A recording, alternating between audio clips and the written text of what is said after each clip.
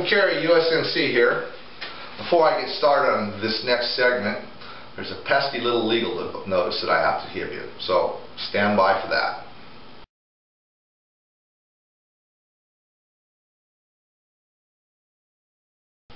Okay, now that we've appeased the legal beagles, I've had several people here in Oregon ask me to do a video about the laws that people who carry firearms should know, so I started putting together a list and sort of scripting out how to present it.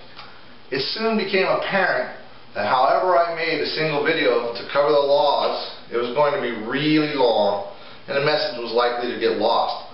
So instead, I'm creating a series of videos to cover different scenarios and different sections of the law and aspects of the law as it pertains to people who carry firearms in Oregon. I will also be providing the legal references that you need in order to look up the laws for yourself and make your own decisions. That legal advice, the disclaimer that you just got, you need to look up this stuff on your own. Verify anything you hear from me or anyone else on the internet. So it's important to make a big distinction here. Law enforcement officers, district attorneys, the courts, and jails all belong to the system. And compared to you and I, they have limitless financial resources and experience within the system, not to mention working together within it. Just because an officer can't lawfully detain you doesn't mean he won't do it anyway, whether knowingly or in good faith. He may simply not understand.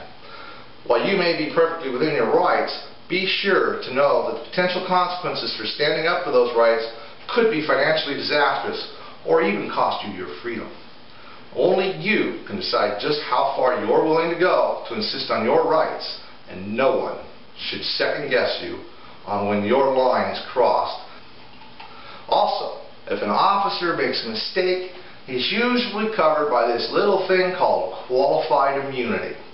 You and I aren't.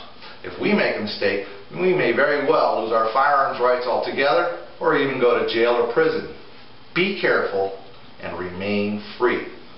That said, in over 3 years of daily open carry, mostly in Southern Oregon, but also at the Capitol building in Salem, downtown Portland, the local airport, and even in California, although it was unloaded, until recently when they changed the law, I have not had one encounter with law enforcement that was initiated because of the firearm I carry.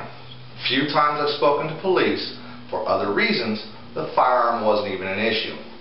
Then again, I carry in a level 2 retention holster until recently dressed business casual, which you see here, and I'm often asked, are you a police officer? That's changed over the summer as I've been dressing to ride my motorcycle, but still, no negative police encounters. Yet, knock on wood. Even so, just as I always carry my firearm on the off chance that I might need it someday, I always carry an audio or audio-video recording device, properly and lawfully used, on the off chance that I have a negative encounter. A recording of such an encounter may be worth its weight in gold, saved attorney's fees, or even your freedom should a negative encounter happen. Most of the laws I'll be covering are in the Oregon Revised Statutes, or ORS. You can find these laws at the link provided in the video description or typing this URL into your browser window and then selecting the chapter you want to read.